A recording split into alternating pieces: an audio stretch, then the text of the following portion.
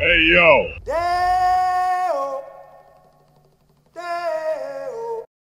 Hey guys, welcome to a brand new episode of Scammer. If you're new here, I make all types of videos with regards to scams, whether it's scam baiting videos where I try to waste as much of a scammer's time as possible while making it entertaining for you. I also make educational videos where I try to show you how different types of scams work and what you can do to avoid them. And last but not least, I make parodies. Sometimes I do skits and sometimes I make rap songs about some of my favorite scam baiters. If you're new here and you like the information that I'm sharing, please consider hitting that subscribe button. Also, if you like the video, please make sure you give it a thumbs up. It really helps with YouTube's algorithm so that we can make sure that more people get informed about the different scams. And last but not least, each one teach one. Please make sure that you share this with at least one friend or family member so that we can inform them, help them get educated, and teach them how to apply the information that we're teaching them so that they can know how to spot a scam, know how to avoid it, and know how to report it. That being said, let's get started. What do Jason Derulo, Kate McKinnon, Julia Roberts, Jimmy Kimmel, Taylor Swift, Justin Timberlake, Mariah Carey, Blake Lively, Sean, Puffy, Puff Daddy, P. Diddy, Combs, and Anna Kendrick all have in common? They all made McAfee's #1 spot for the most dangerous celebrities. McAfee explains that hackers and scammers often use these celebrities and write fake headlines and fake stories about these people to bait internet users into clicking on suspicious links, which oftentimes can lead to having malware. My suggestion to you is if you're looking for entertainment, watch Scambaiters. There's a scam that's been around for a while, but it has a new twist. It's called the USPS/Border Patrol scam. Basically, it's like the SSA, the Social Security Administration scam, except for the difference is that instead of finding an abandoned car on the south border of Texas with blood and drug residue registered under your name, this time the claim is that there's been a package that has been found that's under your name and it contains illegal items or things. This scam could be pretty scary for people because right now people are spending more time at home than ever before, and so more people are ordering stuff online, and so it's more likely that if someone hears about a package being under their name, they may actually believe it. Eventually the scammers do as they do with the SSA scam, saying they need gift card payment or through Bitcoin. So make sure you let anyone know that if they receive a call from the United States Postal Service or the Border Patrol about a package being under their name with mysterious things or illegal items in it, make sure that they know that it's a scam. Kiboga and Joe Scambait recently put out videos on them. I'm going to link to them down below. Please make sure you go check those out. So what's the difference between phishing and spear phishing? This article on VateSecure.com explains the difference between phishing and spear phishing.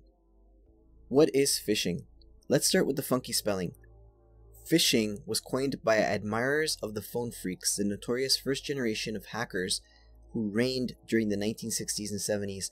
The phone phreaks inaugurated a long tradition of cyber warfare using a hilariously simple technique: blowing a toy whistle found in Captain Crunch cereal boxes into a phone receiver to mimic a Hertz tone, tricking the phone company's switching circuit into giving the phone phreaks a free call. This might sound ridiculous to us today, but it was a hacking innovation at the time that exploited a vulnerability in call routing switches that relied on in-band signaling and inspired a generation of phone phreaks. Phishing involves a hacking technique that is the digital equivalent of casting a net. Specifically, phishing means sending emails that are designed to lure a user into clicking on a URL that leads to a web form on a landing page that spoofs a known brand such as Microsoft. The web form is designed to harvest personal information like login credentials. Common phishing emails might say something along the lines of, "Your account is locked. Please update your password," or "Please update your bank account information." In some cases, the counterfeit web forms are nearly impossible to distinguish from their real-life counterparts. The URLs themselves, however, can offer a clue to what lurks beneath the surface. For instance, a phishing URL purporting to be from Bank of America might direct you to a site with the domain name www.bankofamericaincu.co. The bank's actual domain name is www.bofa.com. Once there, you might share your login credentials, social security number, or other personal information with the criminals who set it up. Phishing is also commonly employed to steal login credentials to cloud applications such as Office 365. A phisher will send an email prompting a user to log into their Office 365 account to regain access to the platform, retrieve a shared file, or update their account information. The user clicks on a URL that directs to a counterfeit Microsoft webpage where their credentials are harvested, similar to the Bank of America example. What is spear phishing? Phishing in its generic form is a mass distribution exercise and involves the casting of a wide net.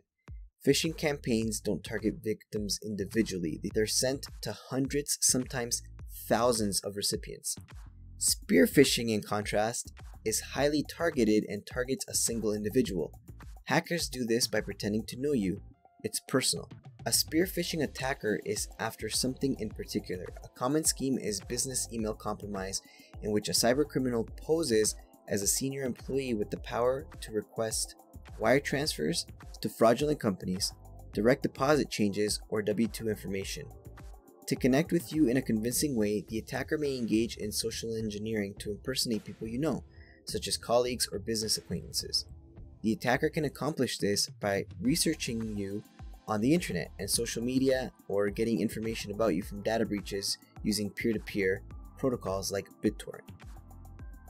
Consider the following spear phishing scenario. Your name is Bob and you work for Joe Smith, your company's CEO. A spear phisher sees you on LinkedIn and notices that you're friends with Joe.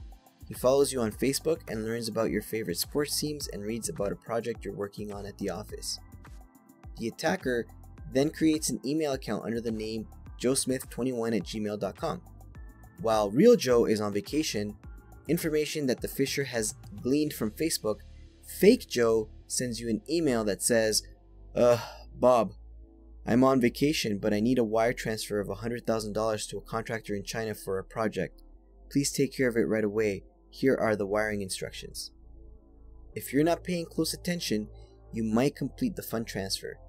This is a form of business email compromise that happens more often than you might suspect.